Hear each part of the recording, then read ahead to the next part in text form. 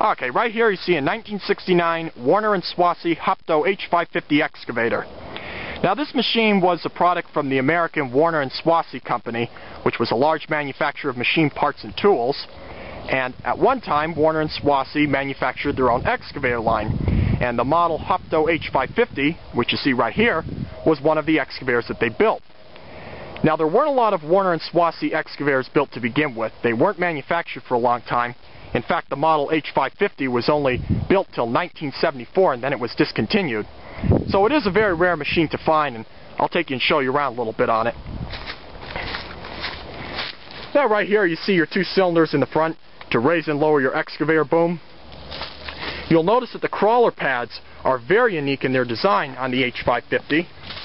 And you'll also notice the way at the ends the crawler pads start to slope downward like you see there. That was very common with the design of a lot of these older excavators. Now even though the excavator, as you can see, does not sit very high off the ground, the pads did spread the weight of the machine, which kept it very stable when it would be digging. Now right inside here is your hydraulic system for the H-550. This right here is your hydraulic fluid tank. And right here is where your valves connect, basically to allow the fluid to flow through the hoses. And you can see your valves right there where they would work in and out to relieve the pressure. This right here is your pressure relief system for the hydraulic system on the excavator. And right here you can see your operator's cab. You can see your bucket style seat, and you'll notice all the controls for the H-550 are out in front of the machine. Instead of like modern excavators would have the joysticks alongside the operator, all the controls on the Warner & Swasey excavators were out in front. Now this was an older design. It's kind of what you would see on an electric small drag line or a stick front shovel like a Bucyrus 22B, where the hand levers to work the machine are out in front. The same style was followed with the Warner & Swasey H-550. Right here you can see your excavator boom, and you can clearly see where it still says Warner & Swasey. And right here you can see your main connection point for the boom, where we'll connect to the body of the machine. And right here, another unique feature is where the cylinders would connect. You can see they would connect on the underneath side of the boom, instead like most excavators would have it on the sides of the boom. So that was a pretty unique design. And right on the front of the excavator you can see where it says H-550. Now this vent that you see right here was to allow air circulation in throughout the whole machine when it would be working, as the purpose of all the other vents that you see on it.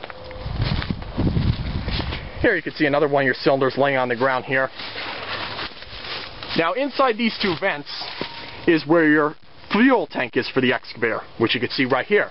So the operator would have to open these two vents up, and that's where he'd be able to fuel the excavator with diesel fuel. Now if we go around the back,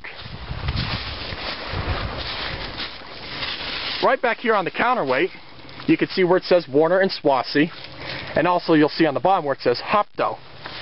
Now, Hopto is the abbreviation for the hydraulic system on this excavator.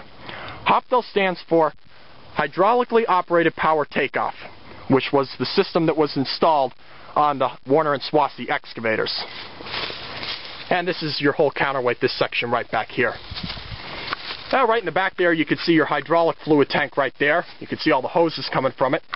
Those two large hoses that you see coming there, those are what took your main hydraulic power, your fluid, and took it out front to power the hydraulics on the excavator boom.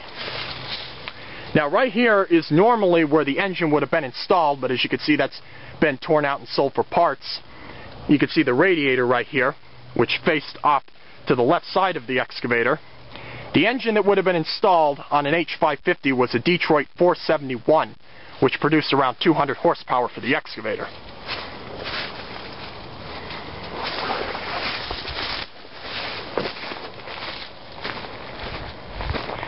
And the overall working weight for an H-550 was 22 tons. So as I said, it's not a very large excavator, but it's a very unique machine to see, and it's also very rare as there weren't a lot of these built. But there she is, Warner & Swasey Hopto H-550.